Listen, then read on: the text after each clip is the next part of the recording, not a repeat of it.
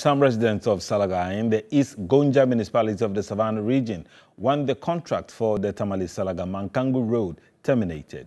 They allege that the contractors have deliberately delayed work on the project and this is inconveniencing users. Here's a report by Zubaida Ismail.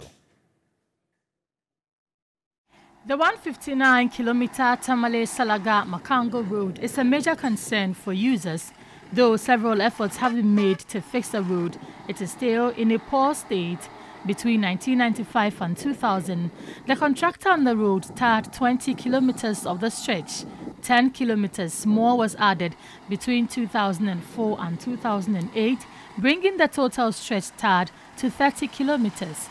In 2016, the road was re-awarded to two contractors. Between the two contractors, over 100 kilometers of the road should have been tarred within 2 years. Residents allege, however, this has not been done. Only 17.5 kilometers have been tarred.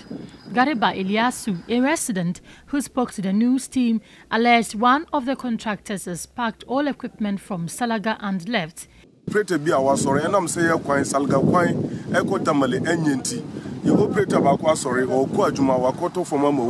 of our operators died on the road recently.